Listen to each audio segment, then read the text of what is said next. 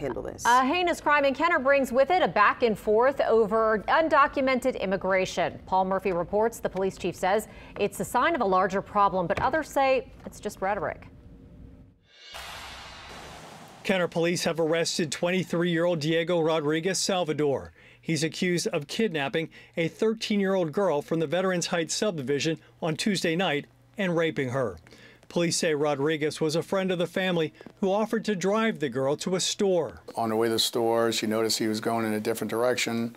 He pulled a knife out, took her to a trailer that he lived in on Melinda Court, and he sexually assaulted her. Police Chief Keith Conley confirms Rodriguez is undocumented and in the country illegally. The same undocumented illegals that are coming through Eagle Pass that have been a thorn in Texas's side, they're just moving further in.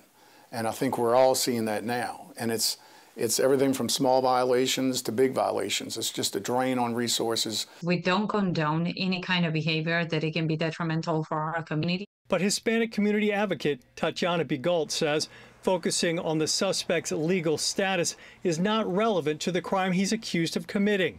And she claims such rhetoric stokes fear in the community. And if we fall under that rhetoric, then every American is this, every immigrant is that, or every individual, we're all humans.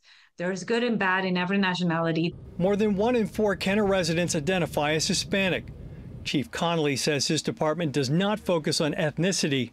It focuses on crime. If you're here undocumented or illegally and you don't do anything wrong, we wouldn't know. We would have no reason to be concerned with what you do. The issue is every time we turn around, we are having issues. Rodriguez was booked on charges of second-degree kidnapping and second-degree rape of the juvenile. Paul Murphy, WWL, Louisiana. Chief Connolly didn't provide any statistics about how many undocumented immigrants are committing crimes in Kenner. It'll be up to federal authorities to charge the suspect with being in the country illegally.